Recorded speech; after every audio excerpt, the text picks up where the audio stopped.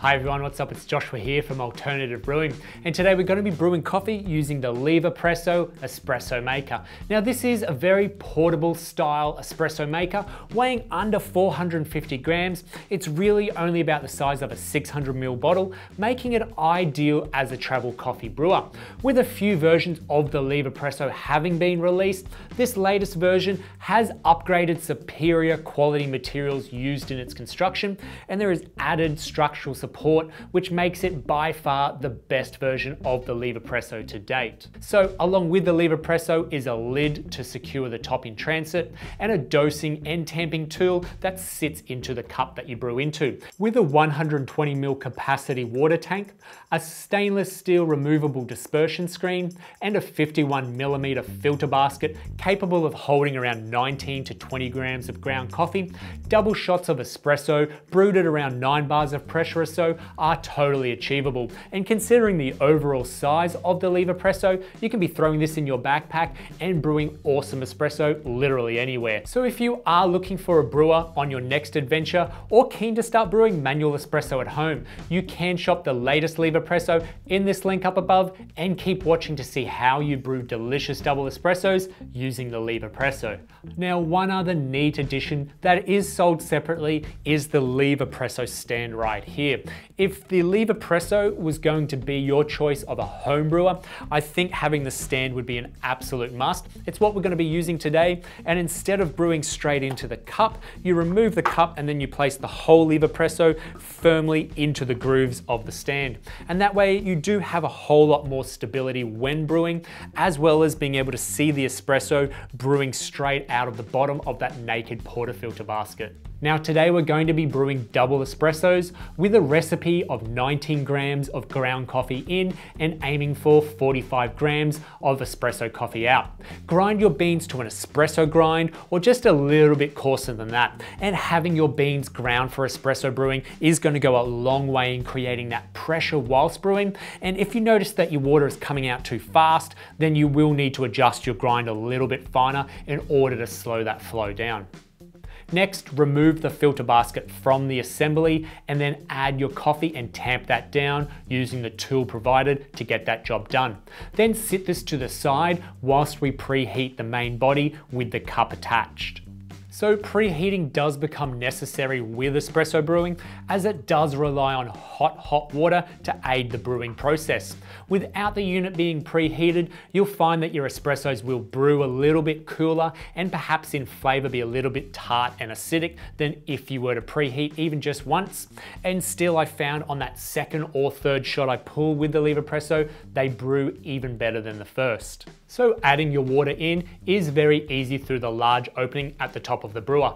And so long as you are using boiling water on your preheat, you should only need to do this once. Add the cup to the base to save a mess of the water coming out, and then leave the water in there for a moment before lifting the levers up to press that water down through the shower screen and then heating everything up in its path.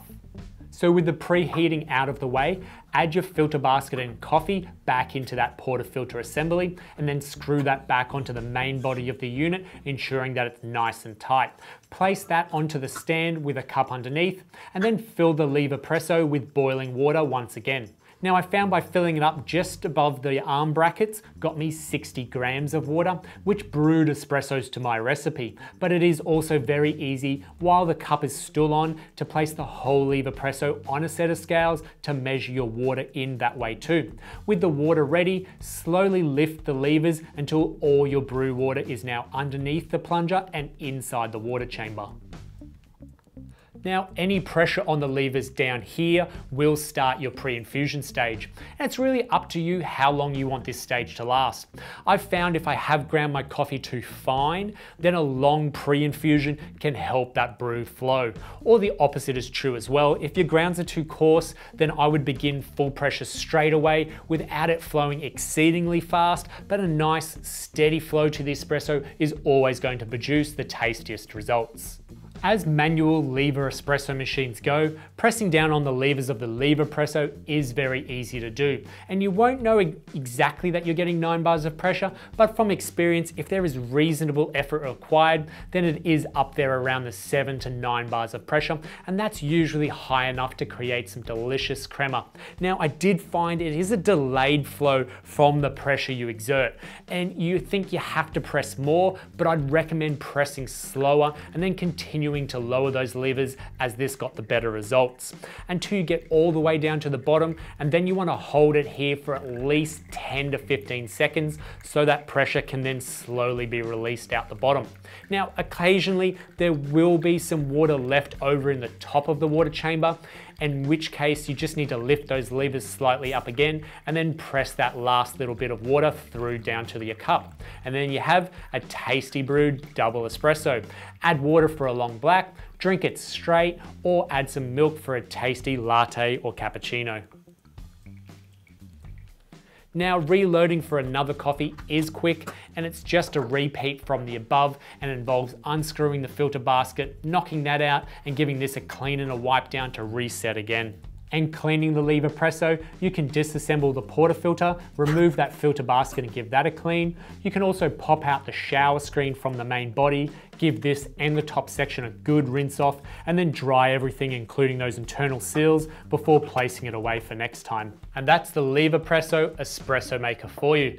Compact and ready to travel with, this espresso maker has the full capabilities of making double shots of espresso that are comparable to an espresso machine. Lightweight and easy to use, it is up there with some of the best affordable travel brewers around. So if you have any questions on the LeverPresso, then throw them in the comment section down below and we'll get straight back to you. Don't forget to hit that little bell icon on your screen, and then that way you stay notified when we bring out new videos just like this every week. If you've enjoyed this video, hit the thumbs up. Thanks for watching. Salud.